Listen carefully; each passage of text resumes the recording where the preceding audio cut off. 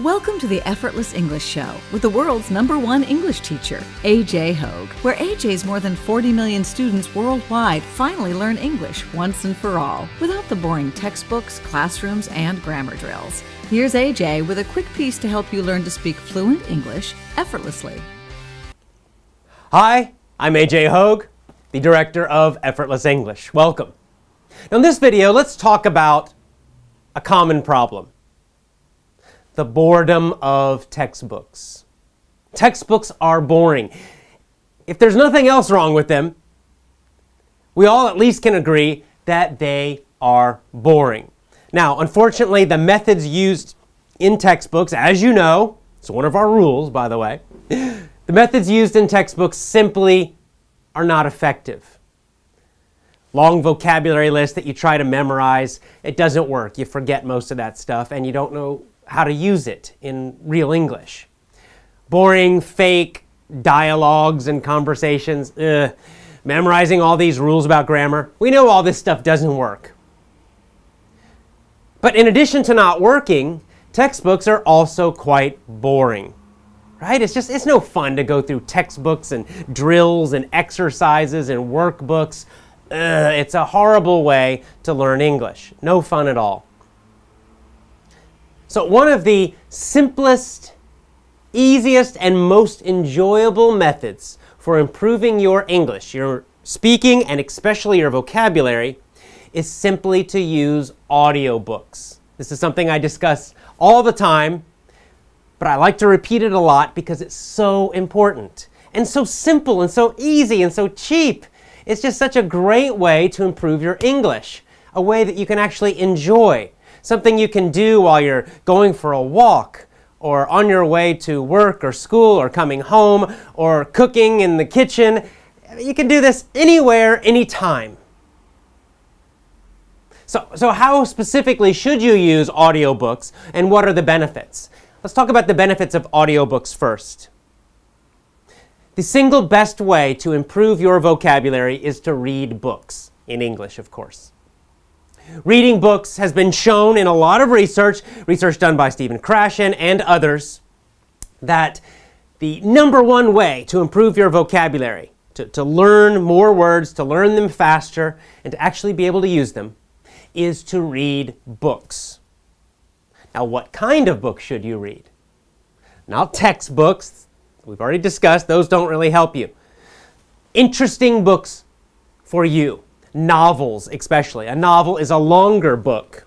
Now, you can read storybooks, fiction books, novels, if you want to. You know, a book by Stephen King, for example, a scary book if you like that. I recommend the Hardy Boys books, or Charlie and the Chocolate Factory, or it doesn't matter. Pick what you like is the point. Or you can read nonfiction books. I don't read much fiction anymore, but I love to read nonfiction. In other words, I like to read books about different topics that I want to learn about. Some of the topics that I enjoy personally are astronomy. I love reading about astronomy and science. Find it quite interesting. Sometimes I like reading about history, especially if I'm traveling to a country. I want to read about the country's history. I like reading about, business because I own a business. I, of course, read a lot about teaching techniques. I read a lot about psychology. Those are my interests, and that's what I read a lot of. I read lots of books. Books, not little articles, full books about those topics. So what kind of book should you read? You should read a book about a topic that's interesting to you. So if you love romance stories, then read romance books. If you don't like fiction, if you prefer nonfiction like me, fine, read books about topics that you enjoy. So if you love cooking, then read books about cooking. You could read one of Anthony Bourdain's books, for example. He's the host of a cooking show on CNN, or a food show, a food and travel show, in fact. He's got several books in English. Read his books. Now, books are a great way to learn vocabulary, as I said, the best way. But audiobooks are even better, especially when you combine the two. If you can get the book plus the audiobook, then you can read and listen at the same time. That's the most powerful way. Why is that more powerful? Well, because when you just read a book, of course you're learning vocabulary. It's fantastic. Nothing wrong with it. I'm not telling you not to read. Reading is great. But there is one little weakness with reading, and that is you don't know how to pronounce new words. And in general, you're not getting any kind of pronunciation practice or training when you're just reading, right? You're reading it, and in your mind, you're using your own pronunciation. That's okay when you read in your own language, but when you're reading in English, that can be a slight problem. That's why an audiobook is so helpful, because you're still getting the vocabulary as you would from normal reading. And by reading, by seeing the words, it's easier to understand, of course, and you can use a dictionary if you need to find new words. Usually not necessary. But by listening to the audio also, you also are learning pronunciation. When you find a new word, you hear exactly how it should be pronounced. More than that, you're hearing how phrases are pronounced naturally by a native speaker.